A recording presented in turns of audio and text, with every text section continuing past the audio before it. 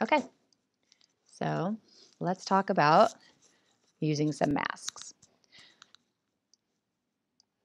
So your layer panels, you've got all the little bits and pieces put together.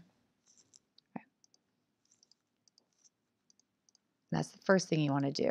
And as soon as that's done, then you can make a blank layer above it to start doing some of your retouching. I would put all your little pieces in a group, right? You can do that by selecting one, holding down the shift, selecting the top one, and then hitting Command G, or going down to the bottom right here. And let's set that. And then what we did is we hit Shift Command Option E to make a stamp visible. Because you could correct all of this by hand and retouch, but we're going to try something else. We're going to go to the Stamp Visible layer, grab the marquee, and get a nice big clean piece. So ideally, all of this little retouching would have been done, but we're going to use it anyway. That's pretty easy. So off of the Stamp Visible, we hit Command J to jump that little piece that we copied onto a new layer. And I'm going to call this House Bit. There we go. All right, so with House Bit, we need the Move tool, and we're going to move it over.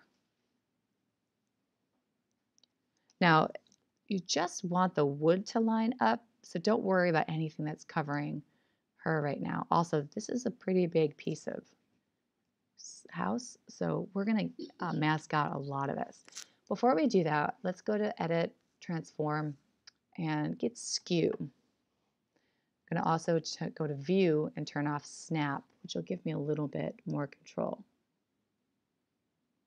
So I want to make sure that that lines up. I'm not going to worry too much about it now because, again, we will be masking. So I'm going to hit Return to apply. And then on the House Bit layer, I'm going to add a layer mask. And with the brush tool, foreground and background black and white, I'm going to start editing the mask. So with black in the front, we can hide what we don't want. Right, so there's kind of back up and to see, hit X to put white in the front, and that will allow you to bring back some of the mask. But that's really what we want to cover there. Zoom in a little bit and use the space bar to move around. You see here where you're having a little bit of opacity. Want to make sure you zoom in and get that. Hit X. And there we go. You can make your brush size bigger with your brackets. But what we want to do is just kind of line it up. So there is some discoloration, but we're not too worried about that now. And I'm going to, again, click on the first thumbnail here, the pixel thumbnail, not the layer mask thumbnail, and hit Command T for a free transform, and then hit Command, right click, and then go to Skew. And I just want to make sure that this is lined up pretty well through here. And it looks okay. So I'm going to hit Return. Cool. Now we need to make that the same color. These will eventually be black and white, but even if you go to adjustments and hit black and white, you can see that there's some luminance differences. So we want to get rid of that. So let's go to the curves and grab the scrubby hand or the targeted adjustment tool. And we're going to bring it down a little.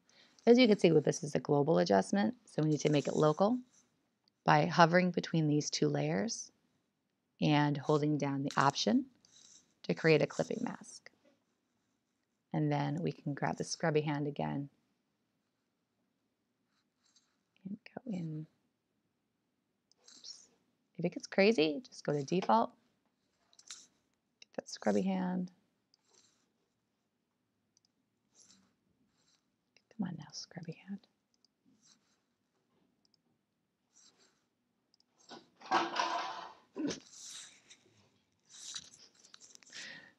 It's okay. All right. Why won't, where's my little scrubby hand? Why is it being kind of a jerk? Okay, there it is. So I'm bringing that down.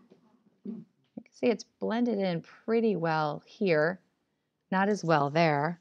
So what I can do is grab the brush tool again and see if I even need all of that, which I don't.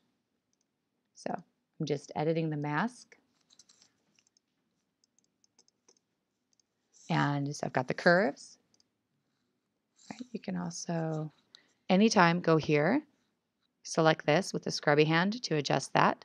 And then you've got your piece of house that you use to cover this up. And stamp visible, retouching, and all of your pieces.